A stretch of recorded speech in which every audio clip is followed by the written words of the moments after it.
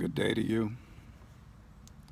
I'm in my car with my cigar, and it's interesting because today I wasn't going to do a video. I got enough accumulated. But I thought about you, and then I got a call from my son-in-law said that he wanted to check out cigars for his first time. The cigar that I'm enjoying is an Undercrown.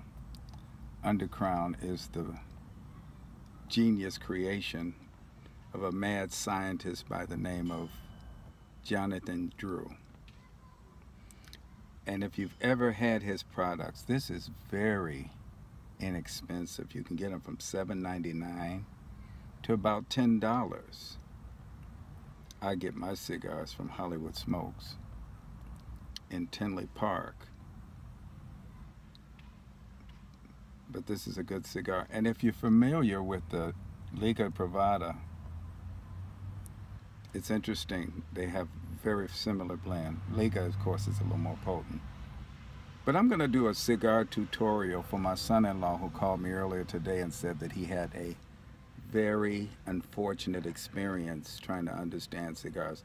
Now, without going into the land in which, I kind of stay Dominican, Nicaraguan in what I enjoy, it's important to understand that the flavor comes from the wrapper. Whenever you're priming, cutting, or doing anything regarding your cigar, you don't want to go too deep. This is a cutter. See how I cut that off? And this is what I use to do it. You don't want to cut too deep. If you ever look at the top of your cigar, you'll see that there is a lining and what is referred to as a cap. It's a literal cap. And you should never go without. You can actually go just a little bit with your scissors or your cutter or even a knife, and you can peel it off with your nails. Now that's pretty cool. The next thing you do is you take your lighter, and without putting your lighter on your cigar, you want to prime that area there to give it a premier toasting. And after you toast it, well, actually before you toast it, you should do a pull after you do the cut. That's called the pre-taste. But you toast it, and then you put it in your mouth, and you do a pull-push, pull-push, pull-push motion.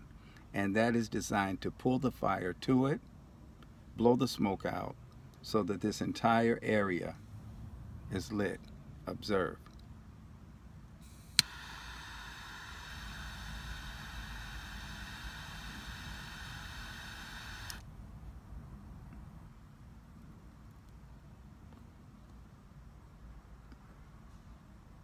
We did that. I got ahead of myself, of course, because I've always enjoyed this cigar, and forget that I'm doing a tutorial. The important thing to remember is find a cigar you like. Forget the name, forget the fact that, oh, my friend says. There are a couple of good cigars, and they're also in the Drew Estate family that I encourage people to try. That's the Cuba Cuba. The Cuba Cuba is a goodly cigar. Delicioso makes a goodly cigar. It's a sweet wrapper, and it really provides a gateway for newbies that are interested in enjoying and participating in the cigar world, but don't know how to go into it. They talk about the harsh taste. Another thing I want you to remember, you never, ever inhale the cigar smoke. That is another mistake that some people make. And this is going out to my son-in-law, Eleazar Nolan.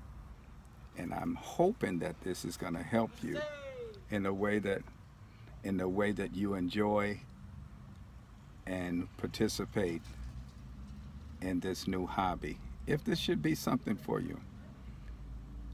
Thank you so much for watching this video. This is Arnold Tate, Arnold Mr. Dad Tate.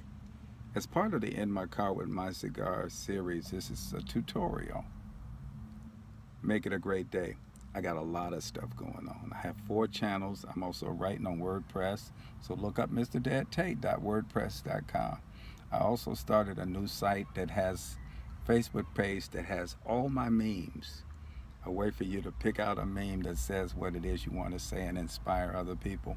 And it's also going to have my in my car videos, as well as my family friend in my bar and Mr. Meditate. Make it a great day. Bye.